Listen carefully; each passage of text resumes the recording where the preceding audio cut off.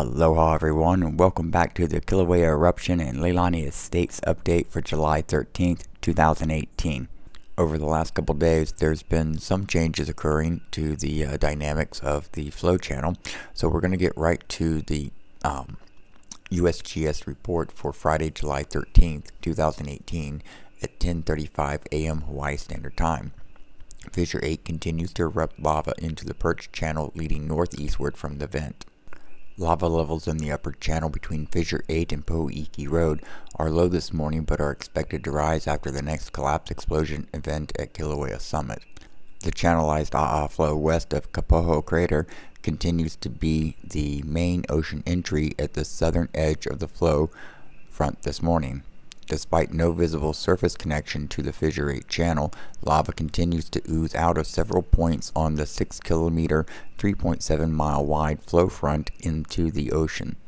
In general, the laze plumes from the oozing appear weaker this morning. In addition, a small island appeared yesterday just offshore the northern edge that continues to ooze lava this morning.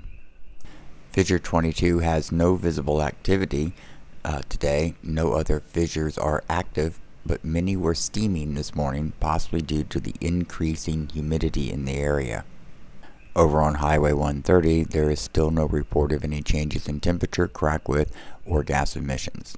Up on the Kilauea Summit, earthquakes in the summit area have resumed following yesterday's collapse explosion event at 2:42 p.m. Hawaii Standard Time, which had an energy equivalent to a magnitude 5.3 earthquake.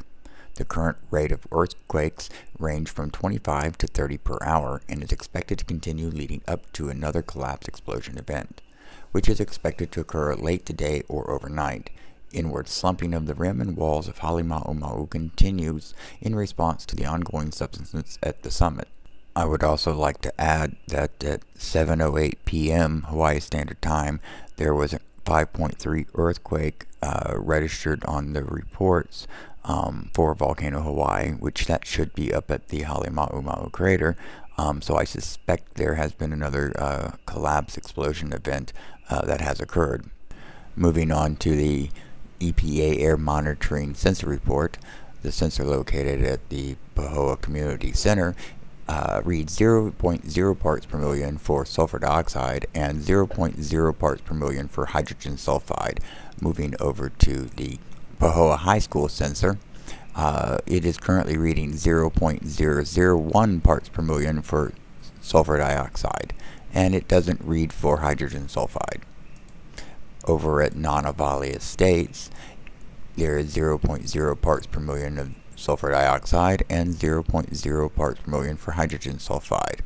And finally, checking in down at our Seaview sensor, there is a current reading of 0 parts per million for sulfur dioxide and 0 parts per million for hydrogen sulfide.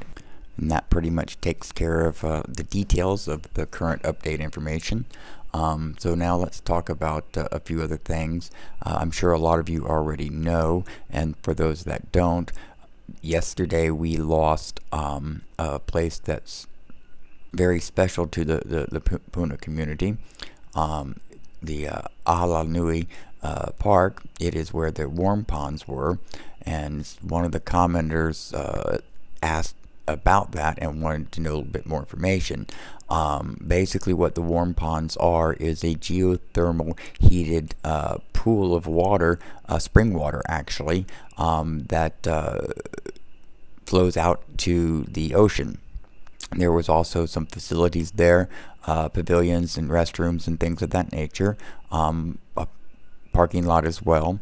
Adjacent to it, for the most part, was also a charter school, which was a very special charter school for our keiki. So losing those two places does really, hurt. The warm ponds was very special, and a lot of birthday parties and celebrations, and just pure relaxation and fun, and it was one of our places where we could go to relax and enjoy our family and have a good time. But it's gone now. I would actually consider it one of the jewels of Puna, and it looks like that Isaac Hale may be in the crosshairs for being the next place that might be taken out. That's where our boat ramp is. I really hope that does not happen. But we won't know until, we know. Okay, now for something really amazing to watch. This is the Kilauea Summit Caldera, and what we're watching is the time lapse between April 14th and July 11th, 2018. This is what's happening every time we have a collapse explosion event, which is being basically driven by the eruption from Fissure 8, with all the magma exiting the caldera reservoir up there. The land is literally just dropping in elevation as the reservoir empties. It's pretty interesting to watch.